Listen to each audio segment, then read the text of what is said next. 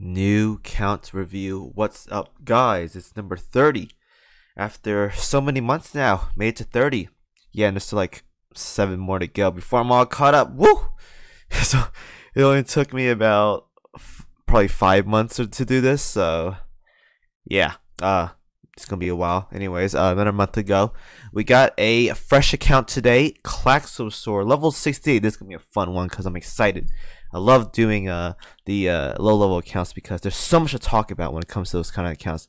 My personal favorite. Anyways, there is an update review version of my account review. What? I assume this is the updated one.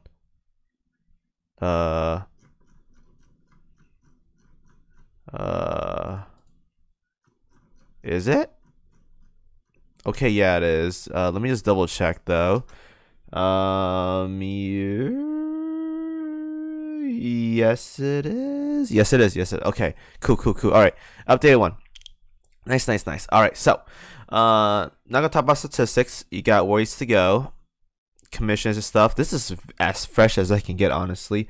I think you start probably like this was sent in middle of February. I'm gonna assume you started like late January. So right when the time I started being super crazy on YouTube. Good timing, by the way. So let's dig right into it. So first of all, if you haven't watched my videos already, I explained many times. If you're a fresh player, work on those levels. And I think you're doing that as of right now. So you pick a couple ships that you like. Let's say you like Enterprise, you like SX, you like Z23. Just pick ships you like. Get them to as high as you can.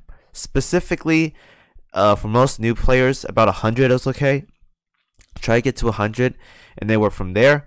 But pick some you like, and level 100 ships should get you up until probably like world 8 or so with mediocre gear, probably 9 with mediocre gear. And for events, you could probably knock out like up until probably C3 or whatever.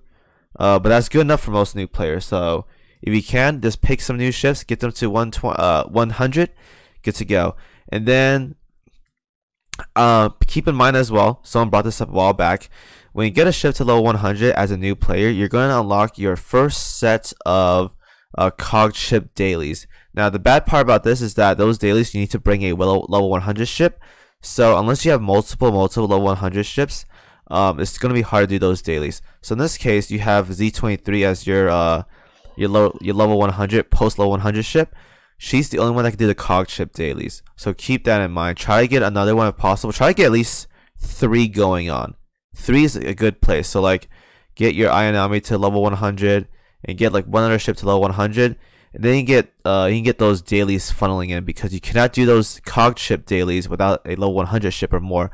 God knows why they allowed that to happen. That should be fixed, honestly. But until that gets fixed, or if it ever gets fixed, get multiple level 100s if you can, to make those cog chip dailies a lot easier to do, so don't fill up your slots, so you can get more maximum income and resources from daily missions, because daily missions or daily commissions give a lot of resources for what they're worth. So as of right now, try working on the levels as you can. Get them to 100, good to go. Always keep pulling gadgets if you can. I know for most new players, they lock on cubes or whatever. So my take on that is, if you're not a super active player, pull on the ones you want. But if you are willing to commit the time to farm and whatnot, I have many videos about how to farm stuff like commissions, levels, gears, and whatnot. 2-1, 7-2, 8-4, 12-4, and stuff. If you can commit the hours and time, farm as many cubes as you can, so you can pull on every single banner possible. Now, obviously, this is for if you want to go for 100% collection. It's gonna take a few years to do that, but in the process, you're gonna be knocking down your progression for, say, research, and like other things. Like let's say there's another banner coming out in the future, and you get screwed over there. Is my screwed over? But if you keep farming cubes, though, you should be okay. Just know, as a newer player, you're gonna lack a lot of cubes. If you can I would say spend like a month just farming cubes, so you don't get super like backed up on how much you can spend to make your process for events a lot easier. But that's just me though. You don't have to. You don't want to do that. But that's what I would do in this case. You have multiple San Diegos. I would fuse them all into one. I don't keep duplicates of any ships in general except like zombies or like low level fodder ships that I used to farm many times with in a certain map. Otherwise though, I don't like keeping duplicates around. I would feed them all in. Obviously they cost cubes though, so keep them not cubes, they cost coins. So you're gonna have to burn some coins, but you should be okay. You should be okay there. So let's go down further. You got some gold gear going on, very good. Keep popping those gold gear boxes and make the gearing process a lot easier for you. So keep doing that. I would say get more repair toolkits and whatnot, but most of your problems can be fixed by just keep popping those gold gear boxes. Once you have a lot of them popped, you'll have a good foundation on gear that you can use, like gold barracudas, planes, guns and whatnot.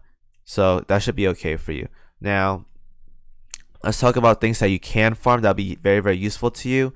A good gun you can farm as of right now is the 406 MK6. I don't see any as of right now in this list, but I would say farm a couple of those. Probably get like 3 for the time being, but you definitely need some good BB guns, because right now you have like no good BB guns. These BB guns right here are awful. I do not recommend using them at all. This one is also not that good as well. Get some better BB guns. There's better purple ones compared to these gold ones right here. Farm them. 406 MK6 is a good starter, and the 410 MM is also very good as well too. So farm those if you can. Slot those into your ships. Like Hood can use the 410, Duke of York can use the 406, and you should be okay. So farm those maps. I believe the maps you can farm those in are like 6-3, I think. 6-3 should give both of them, I believe, if I'm not mistaken, or at least 6-4 gives 410s or something. I think 6-3 gives both though. 6-3 or 6-2, I can't remember. It's one of those maps.